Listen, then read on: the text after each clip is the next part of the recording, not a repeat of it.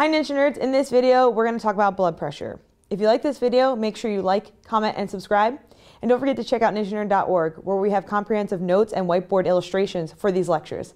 Alright, let's get started. So blood pressure, when we talk about that, we're talking about the pressure of blood, right? So everyone's heard this word blood pressure. And what I want you to focus on today is that we're not only going to talk about just blood pressure, but we're going to talk about some of the comprehensive things that go along with blood pressure, okay? So that way, when we start talking about medications in the future, we're going to understand what's going on. So first, what is blood pressure? Blood pressure is the pressure or the force, which word you prefer, the pressure or force of blood on the vessel walls, right? So we know that when our heart contracts, it forces out blood, and when the blood is forced out, it's going to go through our vessels, through our arteries, all the way down to our fingertip, all the way down to our feet, and what it needs to do is carry that blood. And as it carries that blood, there is a pressure, okay? When the heart contracts and when the heart relaxes. So as the blood flows through our vessels, it has this nice linear flow, right? But as it fills, sometimes there creates a little pressure on the walls. And as that pressure is forced on the walls, there is a bulge that occurs, okay? And that bulge is essentially the pressure that we get to measure on the wall of the vessel. So with blood pressure, we know there are two numbers that we always talk about. One number on top and one number at the bottom. The first word we have here is systole. And what does the word systole correlate with in our heart? We know that that is when our heart is contracting or contracts, right? So when our heart contracts, specifically the left ventricle, because that's what we're going to be talking about as the blood forces out through our body from the heart. When our left ventricle contracts, it contracts and it forces blood out. When it forces blood out of this ventricle and up through the aorta, we get that force of blood. And that force of blood causes this bulge.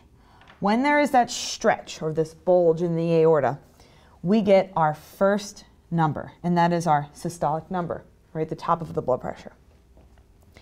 And then we have the second number, and the second number is, we call it the diastolic, or when diastole occurs. And what does that word mean? That means to relax. Relax, okay?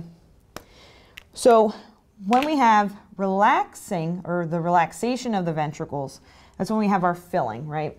So when the blood is filling, we have this bulge that had occurred from systole that needs to recoil or come back down. And when it comes back down, the pressure that is left with that blood still going through the vessels is our diastolic, or our second number, okay? So we have systolic and diastolic. So let's recap it real quick. We have the ventricle. The ventricle contracts, it forces blood out. When it forces blood out, it goes through the aorta and it bulges a little bit. So the aorta starts to bulge. As it bulges, we get our systolic number. Then as the semilunar valves close and we start getting ventricular filling, so the blood starts to fill, we are in diastole, our aorta gets to recoil. And as it recoils, that is our second number. Because remember, blood is never not in our arteries. So it's not like blood goes and then there's like nothing in the vessel, and then there's some blood and there's nothing in the vessel. So there's always some pressure that's going on in our vessel. So we have our systole, which is our top number or our highest number, and then we have our diastole, which is our relaxation, or the number as our vessel recoils. And we talk about this because in blood pressure, we always have these two numbers, right? We typically say less than 120/80 is great. It's not hypertension. It's a good blood pressure. And they say this number because that is normally in a healthy human who has no other outstanding issues, no other problems with their heart, nothing's going on. When the heart contracts, the pressure at most is 120 or less, usually less, when it is contracting and it's at its highest systolic, and then when it relaxes, comes down to lower than 80. That's why that number is always there, because that's just the norm for somebody who is healthy and has a healthy heart and healthy vessels. But when we talk about blood pressure, we're not only talking about the pressure or the force of the blood in the walls. There's a lot of things that also go into blood pressure. That's just how we measure the number, but there's so many other things that can go on to it, and that's what all this is over here. So let's first talk about blood pressure as an equation. Blood pressure as an equation here is BP is equal to CO times SVR. And you're like, what does all this mean? What does CO stand for? CO is our cardiac output, right? And what is cardiac output? What does that word mean? Cardiac output is the amount of blood that's pushed out of the heart within 1 minute. So as the heart contracts, right, it pushes blood out. And over 1 minute is the amount, or the cardiac output. And that's a number that we can measure. So let's put up here also that cardiac output is milliliter over minute, because that's how we define it in our units. Then we have another phrase here that we need to talk about, which is SVR, or our vascular resistance.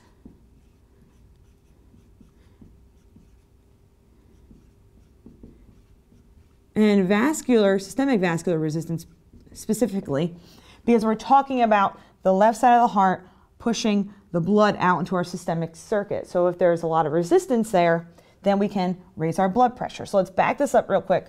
We have cardiac output and we have systemic vascular resistance. Why do these pertain to blood pressure? So let's look at blood pressure real quick. This equation is a multiplication, right?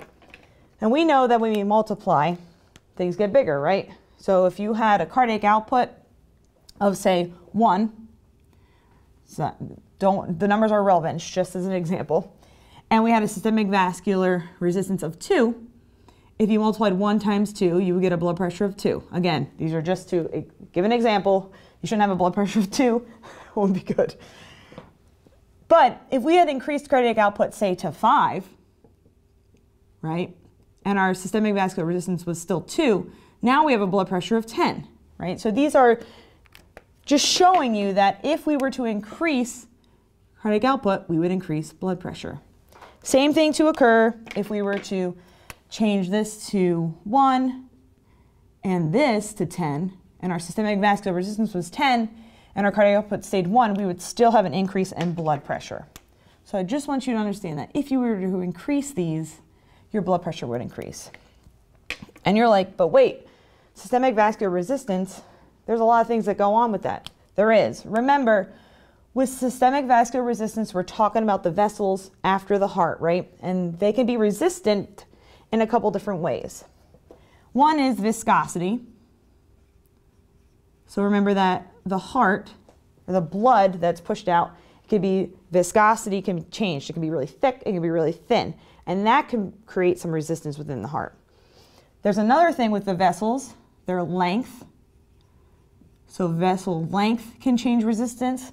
And the last is the diameter. If the opening's really narrow or really wide.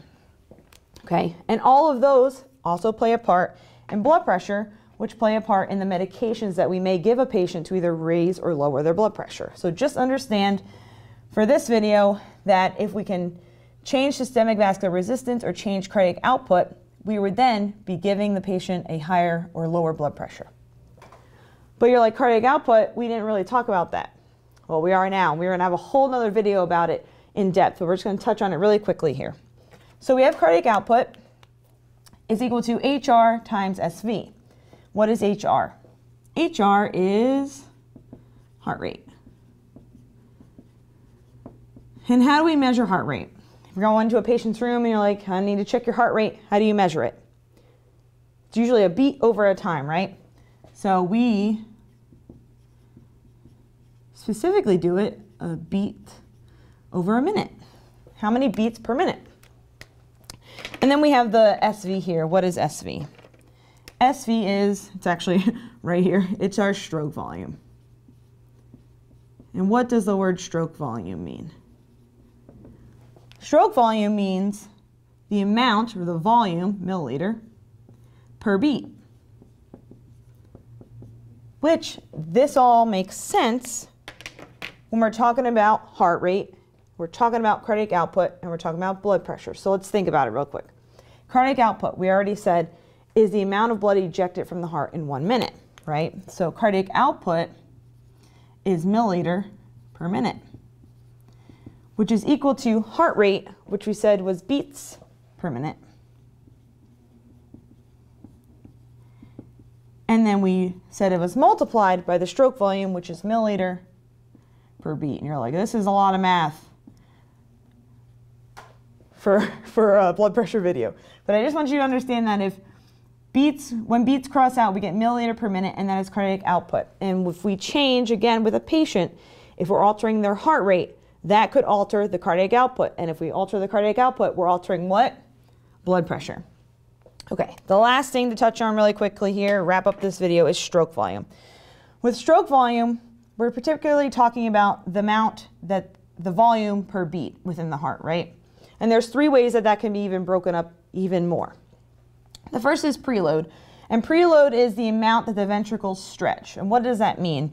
Remember, when we fill the heart up, right, as we start filling the heart up with blood, right, we have ventricular filling, right?